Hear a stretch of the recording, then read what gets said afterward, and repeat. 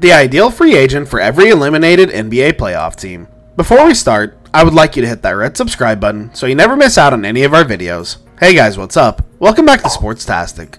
Here are the ideal free agents for every eliminated NBA playoff team. Number 1, Boston Celtics, Nemanja Bjelica. The Celtics have already undergone major overhaul after a disappointing season, moving Brad Stevens into the front office and saying goodbye to longtime executive Danny Ainge. Stevens now has to search for his replacement, and it appears he'll be trying to find a trade partner for Kemba Walker as well. But while all those aforementioned moves are meaningful, they do not feel like rearranging deck chairs on the Titanic. At the most basic level, Boston struggled last season because it lacked an NBA rotation, so adding some of those in free agency should be a high priority this summer. As a team without much cap space, the Celtics have been incredibly judicious about who they pursue this summer, but Nemanja Bjelica seems like a good place to start. This is the same team that just played Daniel Theis and Tristan Thompson together in 30 games, so they clearly need front court spacing, and the Serbian provides that. Hero is in, and none remains in the game. That's a long shot, which is way off.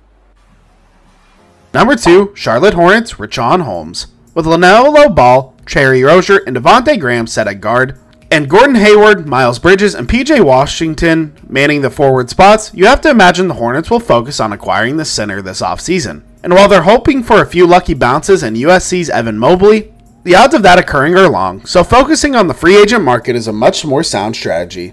Though he's coming off a career year, and both players and teams have said the right things, Richaun Holmes' future in Sacramento seems tenuous. Per James Ham of the NBC Sports Bay Area, the big man is requesting a contract on 4 years and $80 million. Those particular terms might be an overpay, but even a slightly smaller deal would put the Kings over the cap. Seeing as how Sacramento is not close to contention, paying the luxury tax next year would be a major unforced error, so Holmes' departure, unfortunately for Kings fans, seems likely.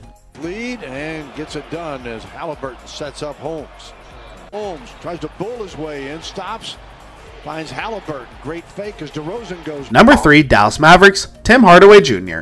As Mavericks' first round series with the Clippers went down, Luka Doncic's supporting cast, most notably Kristaps Porzingis, largely failed him. However, if anybody besides Luka deserves praise for their performance against LA, it should be Tim Hardaway Jr. Is Hardaway a perfect player? No. He wasn't even very good defensively against the Clippers, getting absolutely smoked by their various talented scorers.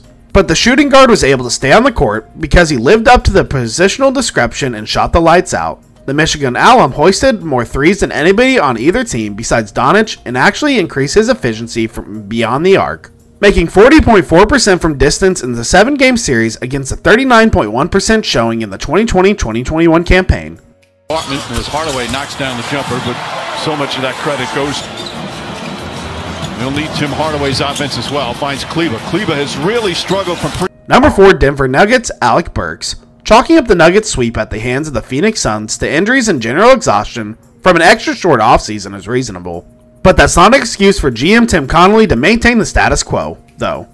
We saw throughout the Western Conference semifinals just how many few players on Denver's roster were capable of generating offense beyond Nikola Jokic and occasionally Michael Porter Jr. And even Jamal Murray's eventual return next spring won't solve that gaping hole entirely. The Nuggets starting lineup shouldn't be altered, but they do need to upgrade their bench guard spots. With Murray and Will Barton out for the first 2 games of the conference semifinals, rookie Facundo Campazzo and newly acquired Austin Rivers were slotted into the starting lineup, and that is unacceptable for a playoff matchup. Alex Burks, on the other hand, feels a little more respectable.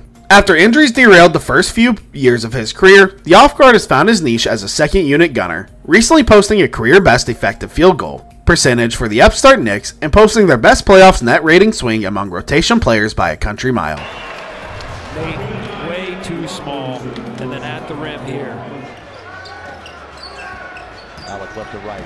Oh, what a killer crossover. Up and in. Number 5, Golden State Warriors, Trevor Ariza. Steph Curry's last 2 months were undeniably thrilling, but the fact that the heroics failed to result in a playoff berth underscoring the ticking clock on Golden State's window to win its 4th title of its decade.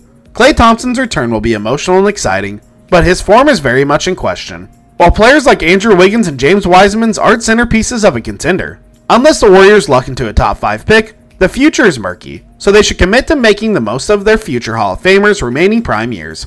Golden State's young role players impressed over the last weeks of the regular season, but to maximize its chances of title contention, the franchise should pursue battle-tested veterans this offseason. Despite taking nearly a year off from NBA basketball, the 35-year-old was third on the Heat in net rating this season, while guarding everybody from Dame Lillard to Miles Turner. Though not as spry as the Warriors' East Wild wing defenders, Ariza could approximate the Kevin Durant's and Andre Iguodala's of old while benefiting greatly from Curry and Thompson's offensive magnetism as well. This brings us to the end of our video. I hope you enjoyed it.